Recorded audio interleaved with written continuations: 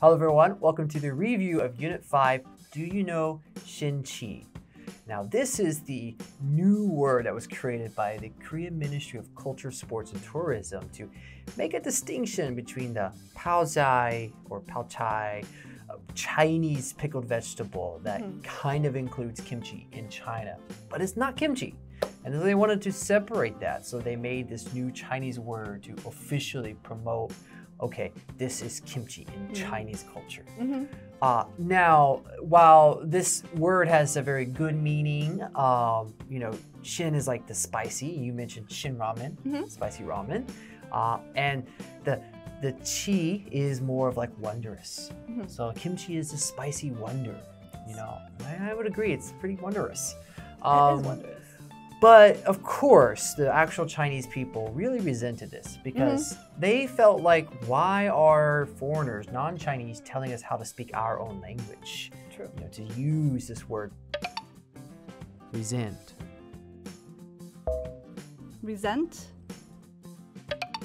They don't tell foreigners, especially Americans, how to talk about pot stickers, which is a way we describe Chinese dumplings.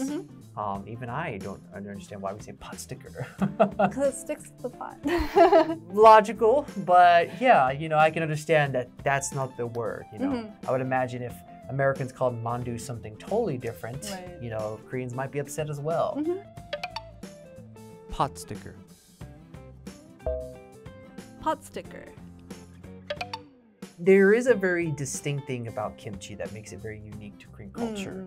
Not just the origin, but it carried a lot of people through difficult times. And many people think that, you know, they didn't have a proper home meal until they've had kimchi included. And it's distinctly at the heart of a lot of Korean culture and Korean identity and will remain important.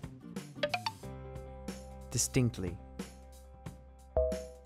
Distinctly. So I wanted to ask about that to you, in addition to kimchi being so Korean. What foods do you think are symbolic of Korean cuisine or culture? The one thing that comes to mind is rice cakes or tteok, because it's present in so many different celebrations, like 100th birthday of a child or their first birthday. Also holidays like Chuseok or the Lunar New Year have special kinds of rice cakes that are eaten at those times. And also just tteokbokki is all over on the streets everywhere. So it really is kind of ingrained in Korean culture and Korean tradition. So I think of rice cakes. Okay. How about you?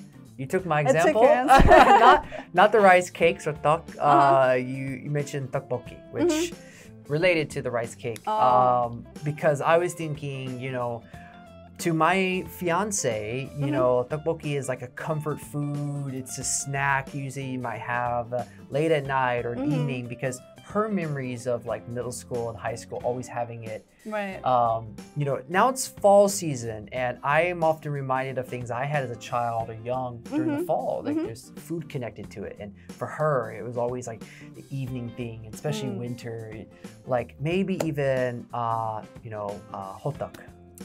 To me, that was my introduction to the winter in Korea. That and, you know, goguma steamed or heated. You know, I'm not gonna say that's totally symbolic of Korean culture, but living in the seasons, it represents it pretty well. And definitely street food, and it's outside, you know, every school or on the stations. So you can see it everywhere, and it's really, that kind of street food culture is very Korean. Yeah, and I feel like in the next couple weeks, my diet's gonna take a hit because there's a hotak right next to my station. So I come out and now it's like fall starting, chilly. I can smell that, that sweet, delicious hotak. All right, and that's it for our review section, and we'll see you on the next unit.